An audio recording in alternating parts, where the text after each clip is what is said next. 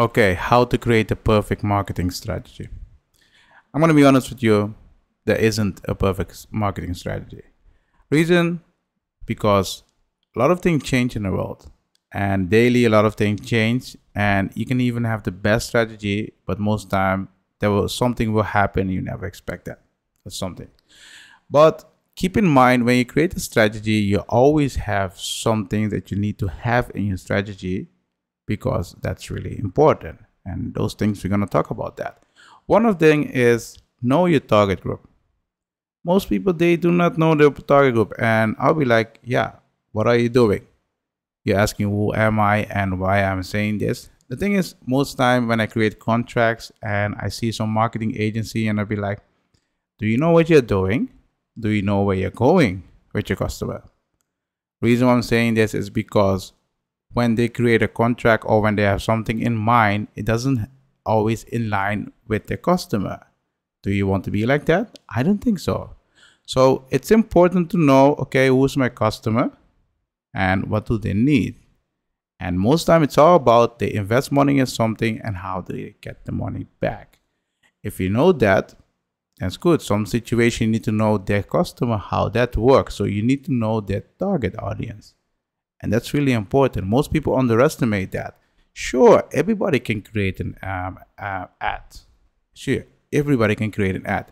But not everyone can create a good ad. And that's something you need to keep in mind. So it's important that you know your target audience. Second, keep in mind you need to set the budget. And sometimes it's difficult for you to explain to your customer, it's going to cost this much. This is the cost for my services, and this is the cost that you need to pay in order to put the advertisement in the eyes of the target group, target audience. Simple, right? But most time when a customer look at the price, they look at the total price. They do not look how much you cost or how much it's going to cost them. They look, okay, how much do I need to pay now? And you need to explain to them, okay, you pay this much now. This is when you start to get it back. If you're experienced marketer for a company and you've done this before, you know when it's going to work or not. If you don't have experience, it's hard to explain this because you don't have track record in order to show them. If you don't have that, there is a solution for that. At the beginning, you're going to start for a reasonable price or do it for free. And then when you start to see some, let's say, development in what you're doing, then you're asking a lot of money for. You can use this as a test. I'm not saying you should do it for every client for free. No. You need to build a track record. You need to build something in order to make sure that you can create some mistakes in there. And when you think about it, okay, I can do it, and you have a track record, then approach some real customer to do it. You can start, for example, with a store around the corner or with a small business. Help them out with the marketing, and based on your track record, you can show, hey, I already did it for this business and it's similar. That's how you can start. But you need to set the budget. Budget is important. Know your target group. The second, brand well. Brand well means that when you go out there, you put an advertisement, make sure that everything is the same. The layout is the same, the font is the same. Because if you don't do that, it's not going to create a brand for your customer. And most people forget about that. They just create an ad, that's it. Doesn't work like that. Seriously, it doesn't work like that. Even if you have a logo is a logo. But a company needs to have colors that they use. And if a company doesn't have that, try to stick with one color or three colors, because later you can implement it in the brand. That's something you need to think about that.